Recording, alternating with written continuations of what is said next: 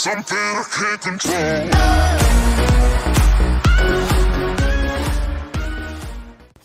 Hey guys, what's up? And I'm Supercharged Petrolhead and welcome to my channel. So this video is gonna be about the top 8 cheapest used performance cars available in India.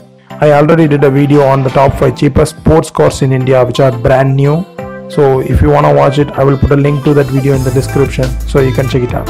So coming back to this video, many of us in India wanted a performance car, but we can't afford one brand new.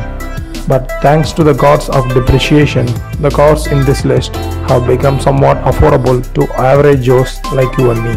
So without boring you guys, let's get straight to the video. The number 8 spot goes to Jaguar's XJ-R.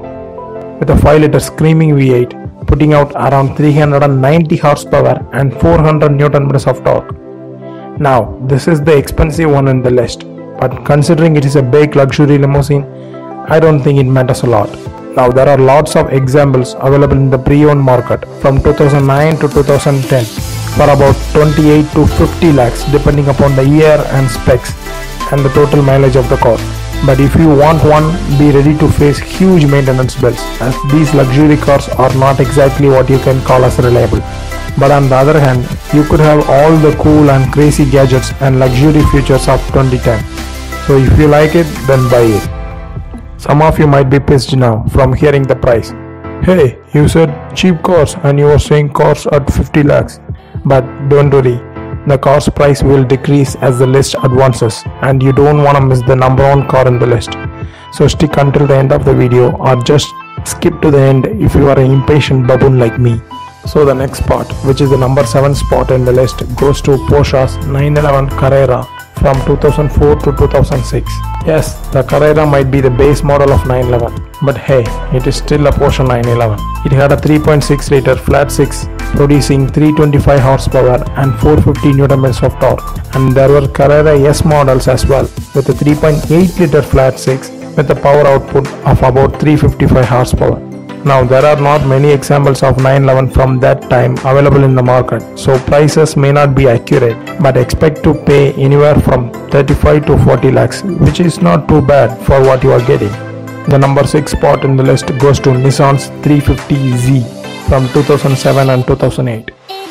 Now the 350Z is the affordable sports car in Nissan's lineup, but too bad Nissan don't sell them in India. And also, most 350Zs in India are imports. It had a 3.5 liter V6 with the output of around 306 horsepower and 363 Nm of torque. It was available with a 6-speed manual and 5-speed auto, and there are few convertibles available as well. So if you are a JDM fan, it doesn't get better than this.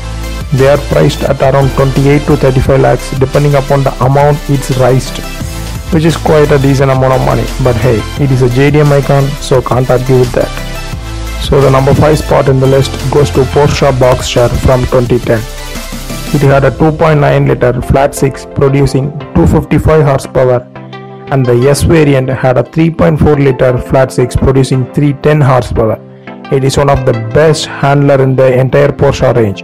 Well, I can't talk from experience as I have never driven one, but I can say that confidently cause many famous journalists price it for its handling. So all of them can't be wrong, isn't it? But coming back to it, it is a mid-engine 2-door 2-seater sports convertible, and if you want one, it will set you back by about 28 to 35 lakhs depending upon the spec of the particular car. The number 4 in the list is Jaguar's XF-R from 2010, the pre-facelift model.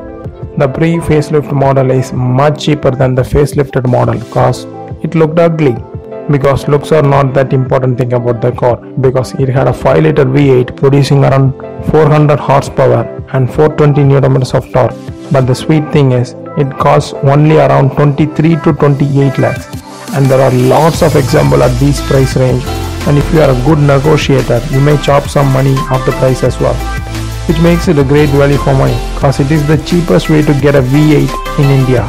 But remember, it will cost you to maintain and keep it running. Not just this car, everything in this list is gonna cost you some money in maintenance.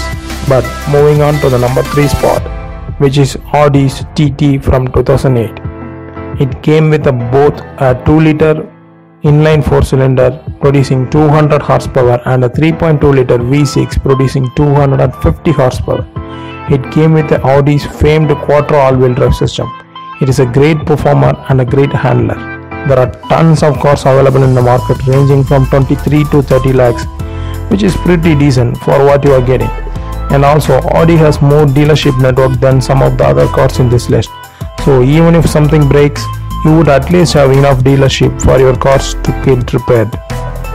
Now, the number 2 in the list goes to DC Avanti. Yes, it may not be the full-on production car. It is more of a kit car, but who cares? It is the first sports car to ever come out of India. It had a Renault Source 2-liter inline 4-cylinder producing 250 horsepower and 340 Nm of torque, which is pretty decent number. It didn't have airbags and even ABS, so if you want a true unadulterated feel, get this car, and it will set you back by about 20 to 28 lakhs depending upon the year and specs. So yes, we have come to the number 1 spot in the list. If you are still watching, wow, you give yourself a pat in the back for dealing with me for this long. But coming back to this video, the number 1 spot in the list goes to 2004 Lexus GS 300. You know, until a few months back, I didn't even know this car existed in India. But you might be thinking, what's the big deal? Because it is just an old Lexus, right?